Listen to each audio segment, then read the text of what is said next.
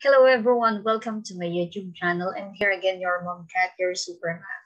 Kung hindi ka pa nakasubscribe sa channel ko, please subscribe now and do not forget to smash the notification bell para lagi kang updated sa bagong video ko.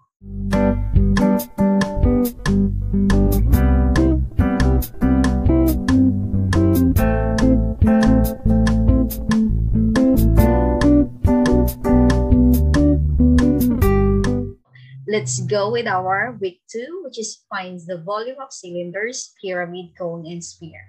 This is only the continuation of what we had in our week 1.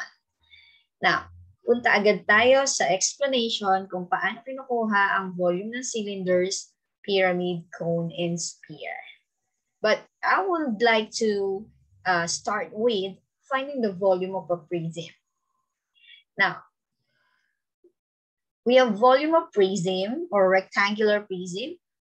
So here, when we say volume, we say how much space, or it means how much space does a solid figure can hold. And here we have a rectangular prism. Volume of rectangular prism can be calculated using the formula length times width times height.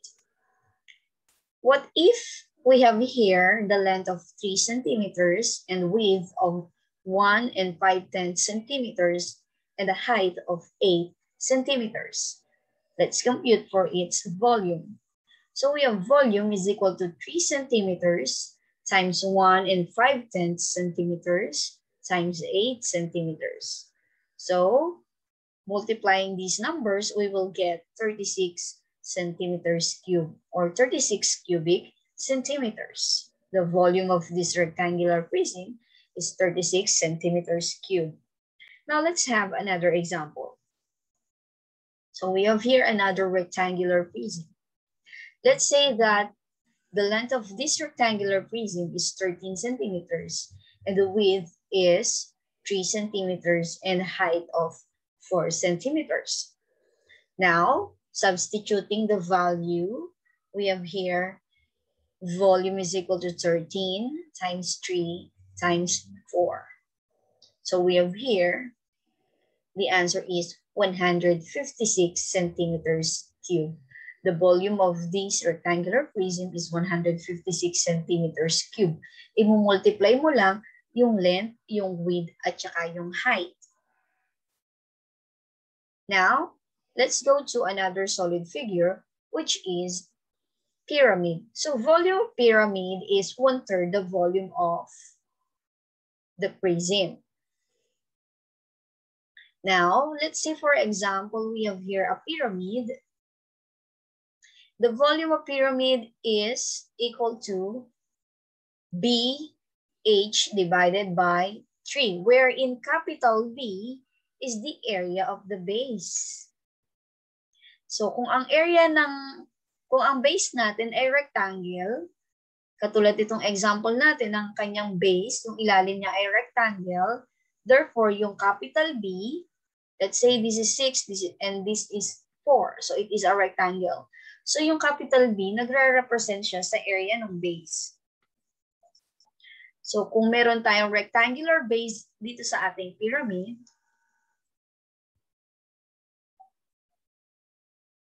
so if we have here a rectangular base is equal to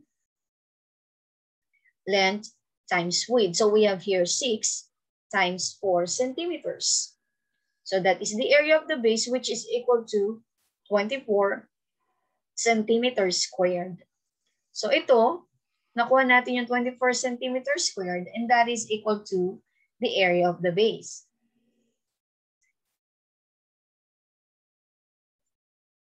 So this one, 24 centimeters, area ito nitong ating base.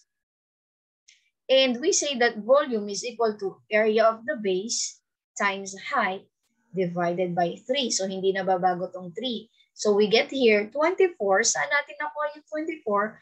That is the area of the base, which is length times width, dahil rectangle tong ilalim natin, times 11. Saan naman ang galing yung 11? That is the height divided by 3. Now, let's simplify this. So we get 24 times 11 is 264 divided by 3. So we get the volume of this rectangle of this pyramid that is equal to 88 centimeters cubed. So the volume of this pyramid is 88 centimeters cubed. Nadoble lang tong sulat ito. Nadoble. Parehas lang ito at saka ito. Nadoble lang. So again, the volume of pyramid is equal to area of the base times height divided by 3. Depende kung ano yung plane figure or kung ano yung base natin. Kung ito yung rectangle, so this will become length times width times height divided by 3. Pero kung ito naman ay square pyramid, so we have side times height divided by 3. So now, that is for pyramid. Now, let's say for an example, we have another pyramid here, wherein the base is a square. Example, we have a square pyramid. And whose side is 6 centimeters. And whose height is, pagpalagay natin ang height ay 8 centimeters. So, kunin natin ang volume. Volume of the pyramid is equal to area of the base times height divided by 3. Kung titingnan mo yung pyramid natin, isa siyang square. So, we have side times height divided by 3. And that the side of the square is 6 times 6 and height is 8 divided by 3. So we have here 36. 6 times 6 is 36 times 8. We have 36 times 8. This is 48. 24. 288. We have 288 divided by 3. So we have 288 divided by 3. The answer is, erase muna natin to. So divide natin, we have 288 divided by 3. We have here 9, 27, 1, bring down 8. We have 6. The answer is 96 centimeters cube. Kung meters ang ginamit na unit, we have 96 meters cube. So again, the area of the volume of the pyramid is equal to area of the base times height divided by 3. Now let's proceed to another solid figure. Volume of cylinder, example. Arkin wants to know how much water does his cylindrical tumbler can hold. The height of the tumbler is 12 and 5/10 centimeters and the radius is 4 centimeters. So kapag magsasagot tayo ng problem, i-imaginein mo muna ano ba yung solid figure na nagre-resemble doon sa object na nasa problem. Sabi dito, cylindrical tumbler. Ibig sabihin, ang kanyang tumbler ay cylinder. So kung kukunin natin ang volume ng cylinder, sabi ang volume ng cylinder daw ay, ayan yung itsura ng cylinder. When we say cylinder, it has circular base. Volume of a cylinder is equal to area of the base times height. So ano ba yung base ng cylinder? B is the area of the base and cylinder has a circular base. Paano ba natin kinukuha yung area ng circle? So halimbawa ang radius niya ay 4 at ang height niya ay 12.5 centimeters. Una natin kukunin yung volume, yung area ng kanyang base which is circle. At ang circle, we can get the area of the circle which is equal to pi r squared. Therefore, ang volume ng ating cylinder is equal to pi r squared times height. Saan nanggaling tong ating pi r squared? Saan nanggaling ito? ito ay nanggaling dito sa capital B, which is area of the base, which is area of the circle. So now let's compute for the volume of the cylinder. Let's substitute. So we have here pi is equal to 3.14 times 4 squared. Saan nanggaling naman itong 4 squared? Nanggaling yan dito. Times 12.5, which is the height of the cylinder. Now, what's next? Let's simplify this, what is 4 squared? So we have here, volume is equal to 3.14 times 16. Saan nanggaling yung 16? Nanggaling 16 dito, which is 4 times 4 times 12.5. So, pwede mo na i-multiply itong tatlong ito. So, kahit alin dyan ang mauna, pwede mong i-multiply because we have commutative property of multiplication. So, we get the volume of the cylinder equals 50.24 times 12.5. So, inuna muna sa nanggaling itong 50.24. Dito yan nanggaling. Pero pwede nyo nang diretsong i-multiply yung tatlo. And now, what is the final answer? The volume of the cylinder is equal to 628 cubic centimeters. So kapag i-multiply mo itong 50.24 times 12.5, makukuha natin is 628 centimeters cube. So when we are talking of volume, always we have the exponent 3 here because we are looking for the number of cubic units inside the solid figure. Now, let's proceed to the next.